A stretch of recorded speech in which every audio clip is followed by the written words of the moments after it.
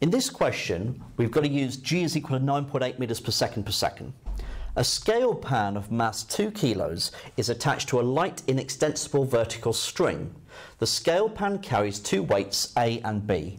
The mass of A is 400 grams and the mass of B is 600 grams. A rests on top of B as shown in the diagram. The scale pan is raised vertically using the string with acceleration 0.8 meters per second. So find part A, the tension in the string.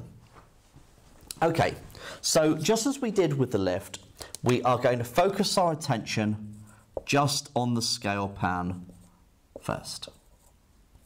Okay, so just focusing on the scale pan, okay, there will be the tension in the string pulling it upwards, and we will have its weight working vertically downwards, which will be a combination of the mass of the scale pan, which is 2 kilos, plus the mass of A plus the mass of B. Now, 400 grams and 600 grams is 1 kilo, so in total we'll have 3 kilos, which is 3 lots of G for its weight.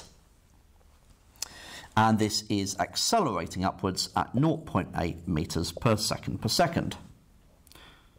Okay, so looking at the forces that are working vertically, taking upwards as positive, we've got T take away 3G is equal to the mass 3 times the acceleration 0.8. So we can work out the tension. So 3 times 0.8 plus 3 times 9.8, and we get 31.8 newtons, which is 32 newtons to 2 sig fig.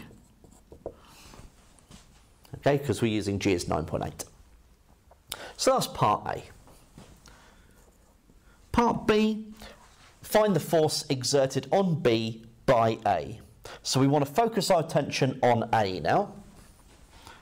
So focusing our attention on A, there will be a normal reaction force for A because it's in contact with the surface B, and we'll have its weight working vertically downwards.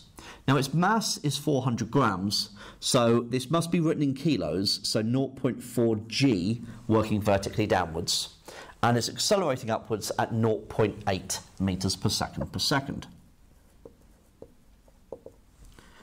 So the reaction force for A will be the force exerted on B by A, just as we looked at in the previous video.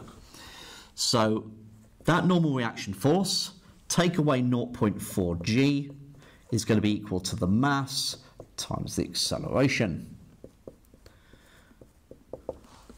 So we've got 0.4 times 0.8 plus 0.4 times 9.8. And we get 4.24 newtons, which is 4.2 newtons to 2 significant figures. Okay, so we can say the force exerted on B by A is 4.24 newtons downwards.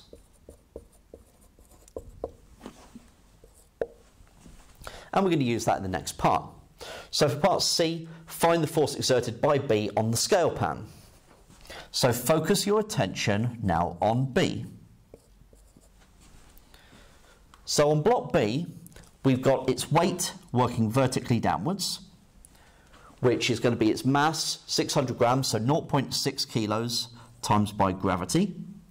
And we're going to have its normal reaction, so RB, working vertically upwards because it's in contact with the base of the scale pan.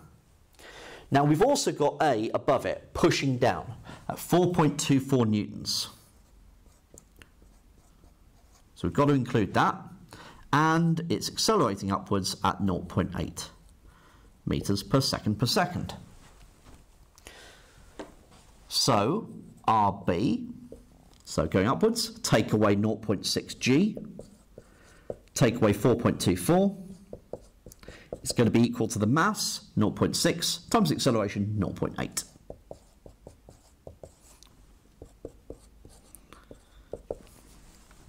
So we have 0.6 times 0.8 plus 4.24 plus 0.6 times 9.8. And that should get us 10.6 newtons, which is 11 newtons to 2 sig fig.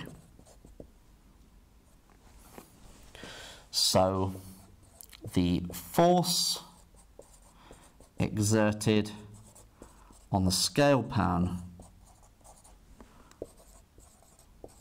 by B is 10.6 newtons downwards. Okay, so very similar problem to what we did before. Hopefully you've been able to have a go at this one, given that you've watched the previous one.